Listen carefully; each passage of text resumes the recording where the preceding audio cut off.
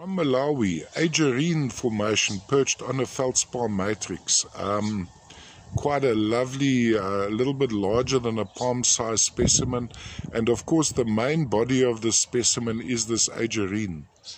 The main point of display for me would be this, where you can see the angles of the agerine crystals running up here. So that would be crystalline on those faces. We go across here, look into the crystal.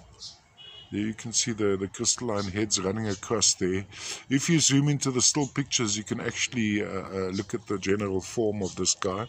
Also, we have a little quartz crystal perched here, maybe a little bit of zircon there, the creamy yellowish material.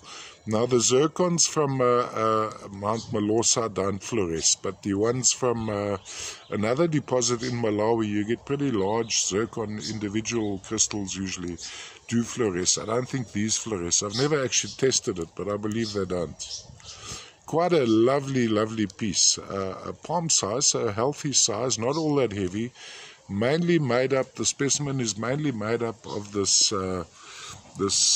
agerine crystal, being the core, as you see over there, going across here.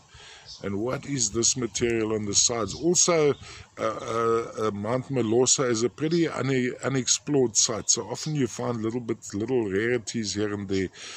Usually, what I usually look for on the material from Malawi is anything yellow, is where you find the little rarities, the likes of xenotime, Y parasite, zircon, of course, is quite abundant from this site.